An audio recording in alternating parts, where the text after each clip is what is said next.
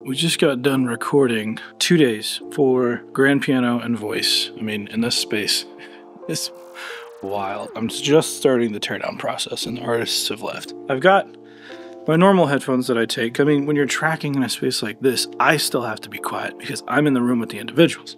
So closed back is a necessity, and it's rare to find a closed back headphone that I like.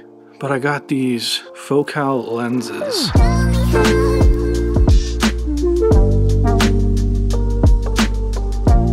These are not mine. This is not sponsored. I don't get to keep these. I didn't even want to take the plastic off because they're not mine. I just get to try them. And holy moly, they're insane. Having really good studio monitors in a studio is something like you notice how clean the low end, how everything has a space, how fast the transients are coming at you. And I'm experiencing that here, which is not something I typically experience with headphones. Most of the time I'm listening to headphones, I'm trying to capture like the consumer side of it because people are going to listen on junky headphones or AirPods. So I'm going to mix check there. And I do that a lot. With these, in a situation where I'm recording like such delicate stuff, very dynamic piano, very dynamic voice, a massive mic'd room, like if any three of us who are here breathing, you're going to hear it in the recording. And these were fantastic. I was able to move mics, hear very delicate things where like these definitely get the job done. And these aren't Telefunken headphones. These are the direct sound like EX25s or something, just branded Telefunken. I don't know why they don't do that anymore, and these are great. I have these for players all the time. This is something completely different, and I was blown away. In a space like this, that's this big, no amount of close mics I'm going to put on a piano is going to make it seem like a small room on a piano. So details matter, choices matter, maintenance matters. Making sure that the sound that I'm capturing is as balanced and true to what's happening in the room, because any amount of room mics are going to show that it's not. My gosh. It was wild, and there was no fatigue for 2 days of 8 hours having these on.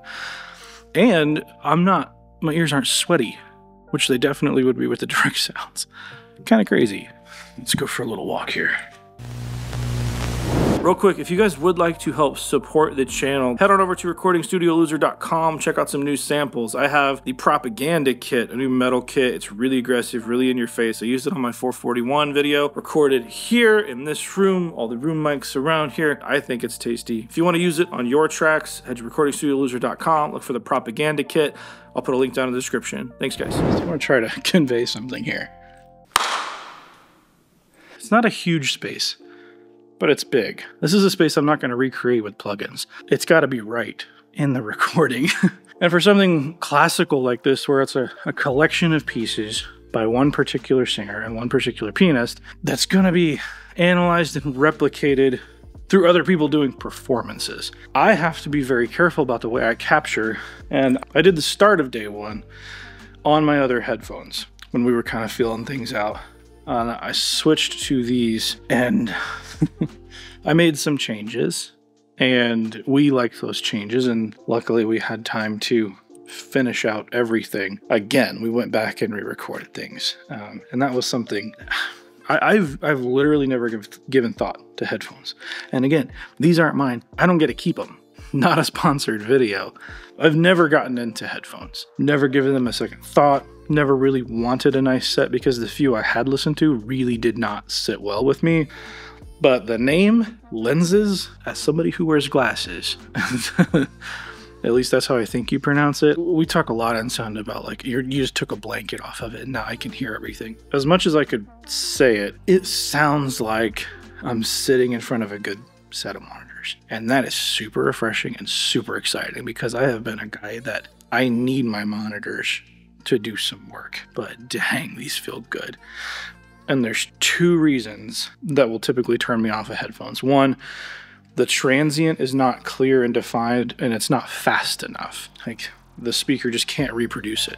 quickly or efficiently enough so that I can hear it the way it's actually happening in the room. It's kind of a rough representation of what's happening. And most of the time for tracking and players, that's absolutely fine. The other thing is bass notes just kind of get jumbled. Like anything in the low mids or even on down to the subs just gets lumped together. Like it gets glued, sometimes in like a pleasing way, but when I'm doing stuff like this, I don't want something pleasing, I want something honest, and Lenses is a great name. Focal has a sound, and if you like that sound, you like that sound. I tend to like that sound. This feels like the Focal sound for me, so putting my natural bias out there for you. Again, it's because people are going to say it. Not a sponsored video. I'm not getting paid. I don't get to keep them. I have to send them back. I'm just trying them, but you should try them too, because I am finally excited about some headphones. Let's go. Look at this room. This is a nice room. This was a pleasure to record in.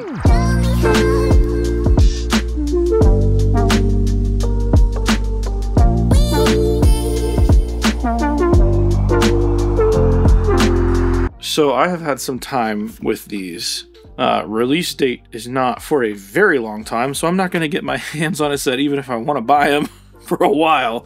But this is something that I wanted to talk about because I always preach about like sitting in front of some speakers, and that would be really, really hard to replace for me. And I've gotten out a few other sets of headphones, and I've got a few more over here. I've listened to it against some of my favorites, like my Beyerdynamic, my DT770s and 990s. And if these don't look like Beyerdynamics, it's because I've got the Deconi pads on these things. Fantastic upgrade for any set of headphones that you might have. Deconi. I didn't really know much about them, but if you need pads, check them out. The III TMA2 Studio Pluses, these are fantastic, either in wired or lossless mode. Really, really good sounding headphones. Sennheiser HD660s, 600s, a few others I've got over there. Like, none of these headphones are bad. If you need to do something closed back, which a lot of times I need good reference material that's not released yet, so if I'm sitting somewhere in public, I need closed back headphones, and I've never been excited about that market. The thing that I like about my monitors is the speed of the transient and the soundstage, and the low end is great. The low end here is very useful, I found, and if I needed to mix, I could do it on these. I could do it on a whole lot of set of headphones. I mean, I'm not going to say I can't sit here and mix on headphones. People do it. You're used to what you're used to. And this would make it a very easy transition for me, because the same things that I like about these are here. That super fast transient.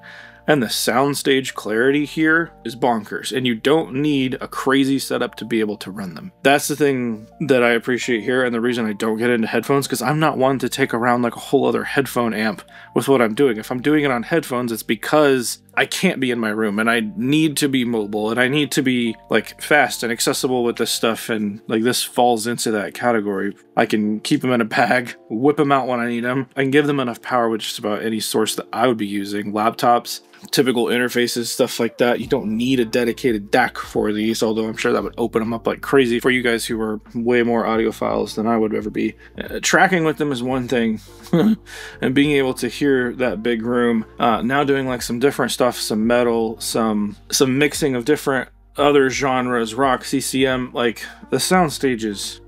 It's impressive, more impressive than I have thought to look for in headphones. And it's kind of got me rethinking like the headphone market as of tools like that for me. So really sad to let these ones go. Again, they're not mine. I'm not paid to make a video. This is just something super interesting to me because I've been so against headphones for a long time. And I think these maybe have changed my mind, or at least to start like really taking a look at the market, because they feel good.